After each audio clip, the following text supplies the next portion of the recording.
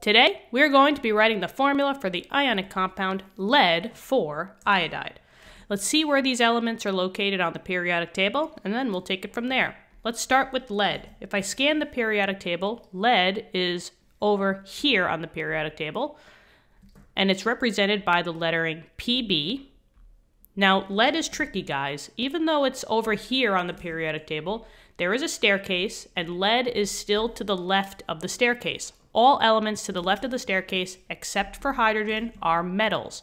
So lead is a metal. That's why this is an ionic compound. So I'm going to start with writing down Pb.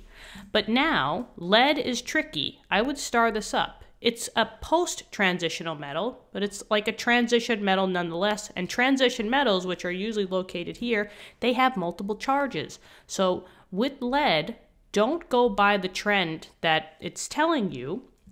Lead needs a Roman numeral. And remember, the Roman numeral is the charge of the metal. So Roman numerals take higher priority over the trend, okay? Now in this case, since this Roman numeral is a 4, it does go with the trend, but it won't happen all the time. So just watch out for that, okay guys? So lead, Pb, would be a +4. Metals are always positive charges. Now we go to the next element. I see that it's an IDE ending, which is basically telling me that it's probably going to be a nonmetal.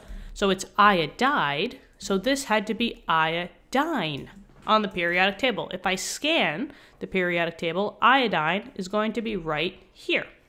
Iodine is represented by an I, and iodine is a halogen. It's in group 7A or 17, and it's going to have the oxidation charge of being a -1. So in this case, I will write down I with a -1. Now, since we have both elements and both charges, all we got to do is crisscross these charges. It's like a trick to just see how many of each I need in my formula.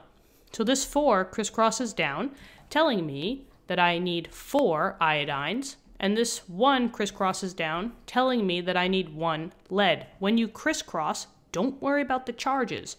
Just write down the number, okay? Then, all we got to do is just write the formula. I have lead, Pb. This is telling me that I needed 1. So you can write the 1, but technically you don't have to. And then the next element is iodine.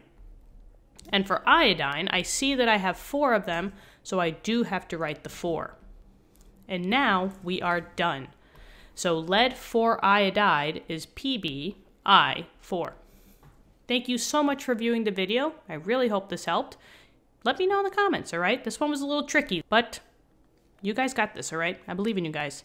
Good luck on your future tests and quizzes, and I will see you in the future lessons. Have an awesome day. Bye-bye.